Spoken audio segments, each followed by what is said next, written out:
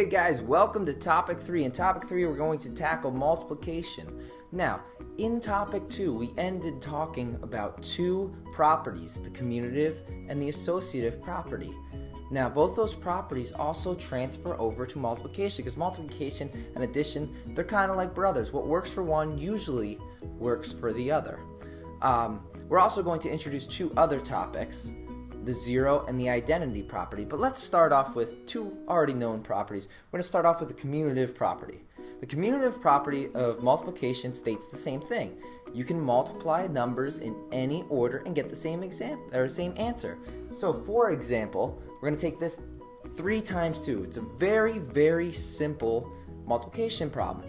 We all know 3 times 2, the product of that is going to be 6. Now, if we flip those numbers around, we move them, because commute means to move, we're going to get the same answer. So 3 times 2 is 6, whereas 2 times 3 is also 6.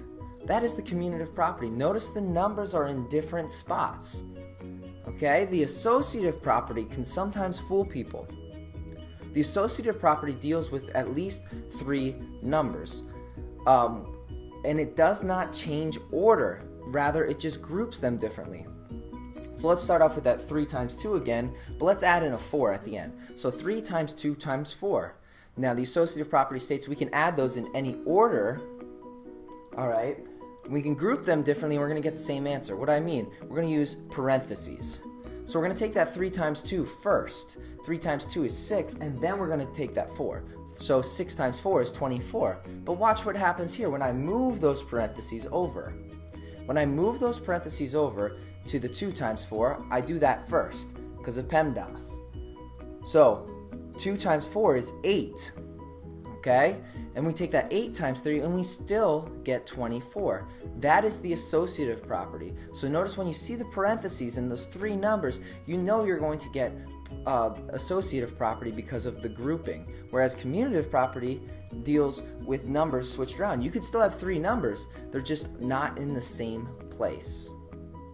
The next property is called the identity property of multiplication. Now this is one of the easier properties. The next two actually are quite easy. The identity property just states that when you multiply a number by 1, it does not change its identity. It doesn't matter what that number is, or how big or how small that number is, it will not change its identity. What I mean, let's take another simple one.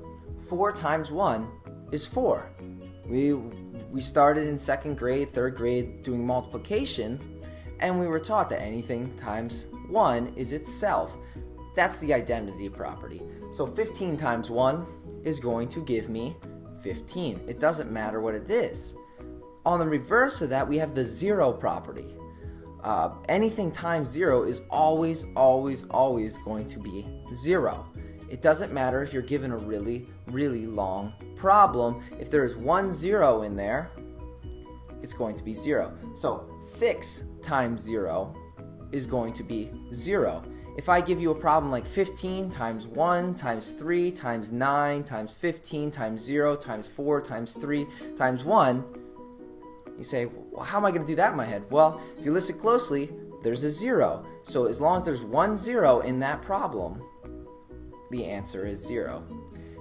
Right now, at the end of this video, I'm gonna give you 4 questions. I want you to identify the property in which they are illustrating.